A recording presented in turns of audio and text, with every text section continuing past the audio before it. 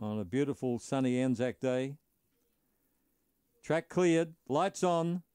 Favourite will jump from 5. Lure's moving.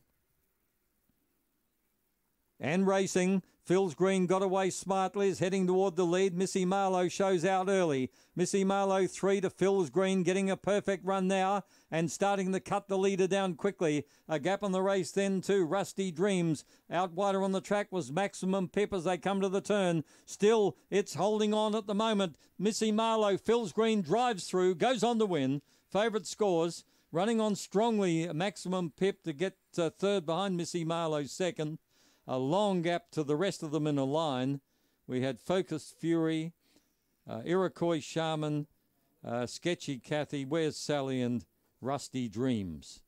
22.71, he did everything right. He got the rails run on the home turn and has won by a length or 2. Number 5, Phil's Green, the winner.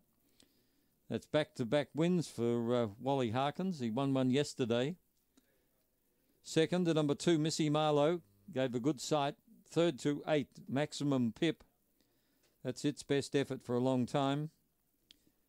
And fourth home was number 6, Rusty Dreams.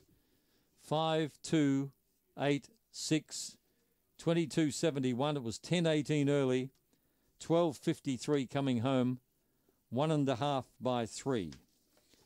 Phil's Green is a black dog by Barcia Bale from Clockwise. He's from a very good litter.